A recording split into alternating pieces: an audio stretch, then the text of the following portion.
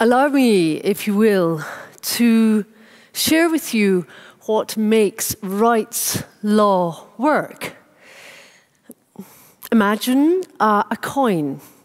On one side, you have human rights. On the other side, you have human responsibilities. One cannot exist without the other. I'll give you an example, and in fact, Gufu, you mentioned it, the right to life. The most important right that we have. For indeed, if we don't have the right to life, what do we have? You can be up a mountain shouting your right to freedom of speech, but if someone comes along and shoots you, you no longer have your right to life, and you certainly no longer have your right to freedom of speech.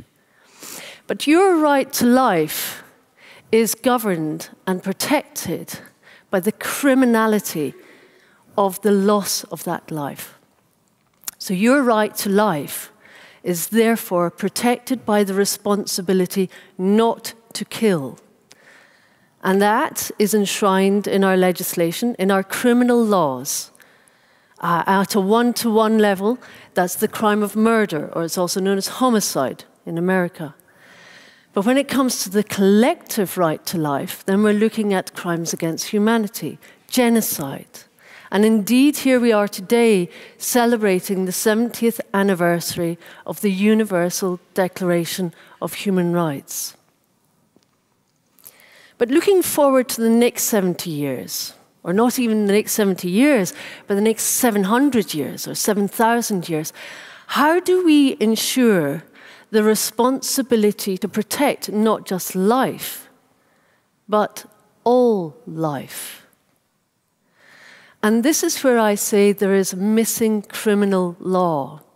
If we are to protect the right to nature's rights, the right to the earth's right to life, then we are missing the crime of ecocide. Now, on Thursday evening here in The Hague, in conjunction with the annual assembly to the International Criminal Court, which I've now been attending for the last 4 years, we launched a remarkable initiative. It is an independent preliminary examination into ecocide crime.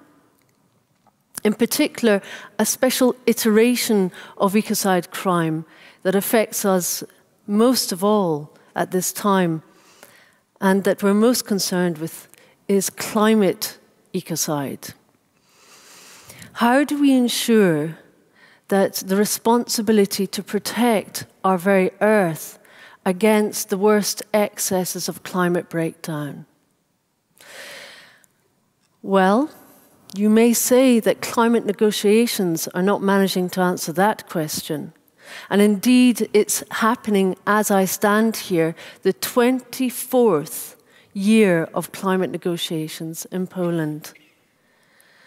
And in these negotiations, even the very report, the ICC report, the most comprehensive report that we have on climate science today, that has been already approved by every single government in the world, cannot be agreed upon for keeping it in the text. This is a very sorry state of affairs when it comes down to negotiating over climate breakdown. The IPCC report tells us we have just 12 years to make rapid reductions. That doesn't mean in 12 years' time. That means to address the issue today. Now, our independent climate crime preliminary examination is following a very precise protocol. It's exactly the same process as the International Criminal Court itself applies when it opens up a case file, when it looks at an atrocity crime. There are certain procedures and there are certain hurdles that have to be overcome in law to see whether or not it's established as an atrocity crime. However, our challenge in the 21st century is unique here. Unlike the crimes of the 20th century, we have different challenges. Let me give you an example. And this is not in any way to belittle existing atrocity crimes. I am one person who stands very strongly for atrocity crimes, for them to be bolstered and strengthened. But if we look at genocide, genocide is very much a crime that was committed, created in the 20th century, and very sadly, still and does continue today. But we would be in a far worse place if we didn't have it on our statute books. Genocide, you can identify where it's happening, to whom it's happening to, why, what is the intent behind it. And the consequences are very explicit. Sometimes you can even actually identify precise numbers. But climate crime brings with it a whole new set of challenges. Climate breakdown transcends time and space. We're also looking at something that can be a future crime. However, we have the knowledge today of what can happen in our tomorrows, in our lifetimes and other future generations. So in order to examine this, by opening up a case file to see how we can meet these challenges, challenges that bring such serious harm that we're looking at climate migration to the tune of millions of people, deaths to the tune of hundreds of thousands, if not millions of people. This could be the most enormous atrocity crime of our time.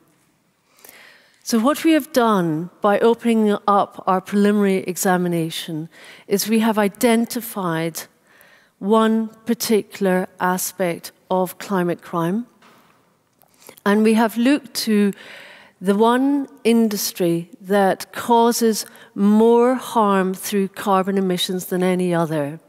Now, this is not my say-so. This is based on an amazing body of evidence prepared by the Climate Accountability Institute. And their reports, the carbon major reports, I'm sure some of you already know, identified that just 91 companies in the world are responsible for 78% of carbon emissions. Not just carbon emissions, all greenhouse gas emissions. That is an enormous number that we're looking at.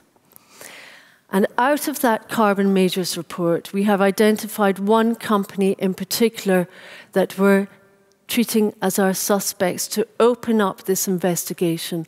And that company is, I'm sure, known very well to you, as it's a company based here in The Hague, and it is Shell. So our primary suspects are the CEO of Shell International, that's Ben van Beurden, the CEO of Shell Netherlands, Marianne van Loon, and also we're looking at not just corporate crime, but the possibility of also state crime, and we've identified the climate minister, Erik Wiebes. So we're asking the question, is there a missing responsibility to protect in crime, in law, to protect all life, not just human life? Now, if you would like to know more about this, we are publicly sharing our every step of the way. We think transparency in this is very important. And there's another body of research that we're looking at that we're very concerned and we want to examine more closely. And that's based on the fantastic work undertaken by my fellow lawyers at the Centre for International Environmental Law. And their report is called Smoke and Fumes, which came out last year, which identifies that the fossil fuel industry knew about climate breakdown. Their own scientists advised them on it over 30 years ago. But knowledge is one thing. In law, we know that knowledge is an essential component of some crimes. However, we're not just looking at knowledge here, we're looking at what is done with that knowledge. And the suggestion from that report, which we will be examining in closer detail, is whether or not there was an intent to deceive the public, to cause confusion, as to whether or not climate breakdown was being and continues to be exacerbated by the climate industry. Now, you may say that this is an epic David and Goliath journey, and I think it probably is. But it's also about justice. It's about truth. And it's about standing up and saying, if this amounts to an atrocity crime, then it must end. Now, you may say that I have vested interest. Of course, I am the lawyer who has been advancing an international crime of ecocide now for 8 years. But I am also pragmatic. If this is not made out as an atrocity crime, then I shall say so, because I'm the first to know from my own court practice there is little point in running a case if you shan't succeed. But we shall also be examining that if it cannot fit under existing international criminal law, then we shall make suggestions of what that missing crime can be. And I hope you will all join us in this journey.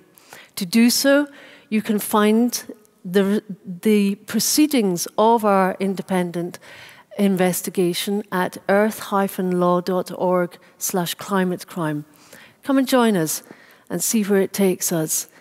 I think maybe, just maybe, there's an opportunity here to allow a greater legacy for humanity, for the earth, and for future generations to be put in place. But also, it's more than that. It's how we choose to step forward to make this world a better place. Thank you.